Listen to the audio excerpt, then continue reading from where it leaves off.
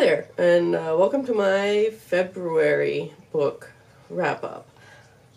I'm still trying to figure out a place that's good in my house to film, because it is a cave and there's very little natural light, and what there is like entirely too bright, and you can't see my eyes. I feel like I'm on one of those animes with the shiny glasses, you know? But anyway, tangent. My head feels like it's filled with concrete, so sorry if my voice is a little stuffed up. We're standing in my office today. I couldn't find any chairs that were tall enough to make this work. Anyway, books. February. Let's do this. I realized in my last video that I didn't really talk about what most of the books were about, so I'm going to try to do a little better this time. So, the first book was Something New by Lucy Knisley. I think I'm saying that right. She's one of my favorite, like, comic artists and stuff. I've been following her since the Tumblr days. But anyway, so this was about her experience of getting married and trying to have, like, a mostly do-it-yourself wedding. And we're roughly the same age and have had very similar life experiences, so, like, this was kind of fun to read about, and it brought back a lot of memories. Have you ever gotten married? Because it's kind of, like, a huge hassle.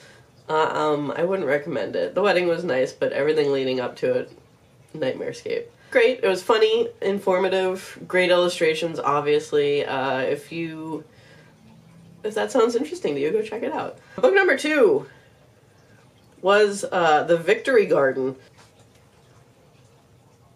This one was one of the Kindle First books. Sometimes I get those if I don't have anything to read, because they just downloaded my Kindle and it's free and it's something to fill the time until my next library request comes in.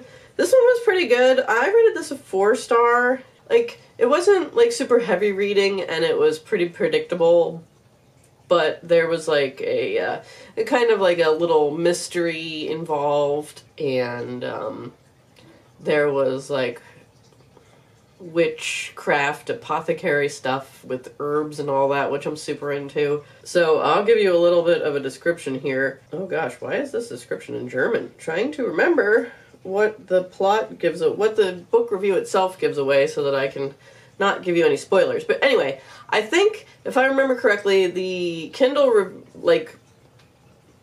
details told me that it was about a girl in World War I who falls in love with a fighter pilot, and he gets her pregnant and then dies, and so she goes to another town because she doesn't want her parents to find out, or something like that. I don't know.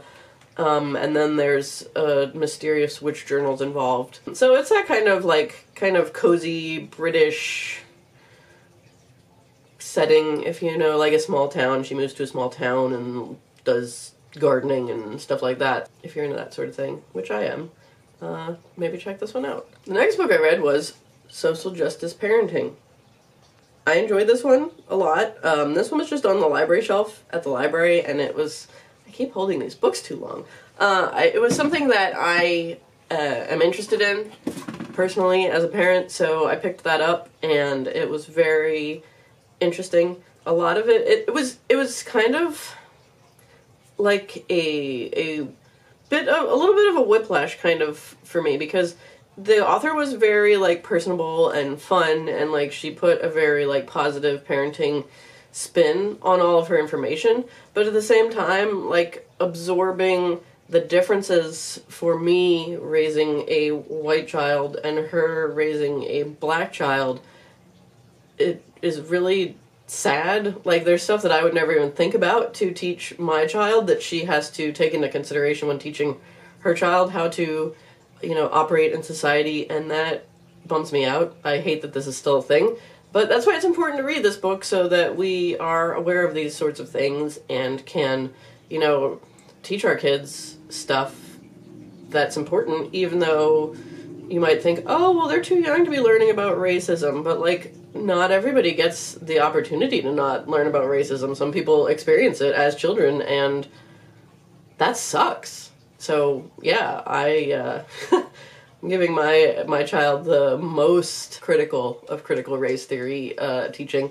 And that's another one of those reasons I'm glad I'm homeschooling. If you are also a parent and you are trying to kind of figure out how to bring these things up with your children without it feeling like an after-school special, you know, I think...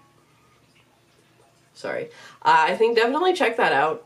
It was good. I think I gave it 4 stars. The last book in this video is The Girl in the Tower. This is the second book in the Winter Night trilogy series. Now, spoiler alert, and I'm recording this in the middle of March, and I finished the last book in the series, and, like, chef's kiss. But anyway, so this book in particular picks up exactly where the previous book left off. Basically, this story, the first book, oh, I guess I read the first book last year before I even got a chance to start making these videos. But anyway, so in the first book, we're in, like, medieval Russia, and there's a girl who has, like, the sight. She can see, like, all the, like, fairies or demons or whatever you want to call them, and a bunch of things happened, and she had to leave her home, and she was going to Moscow. And this book picks up, like, right there when she's on her way to Moscow to find her sister and her brother. And a lot of things happen that I don't want to give away. So it's kind of hard to give you a review for this book if you didn't read the first one. But I will say, go read this trilogy because it's super great. And if you're into, let's see, medieval Russia, cold winter, like, rustic...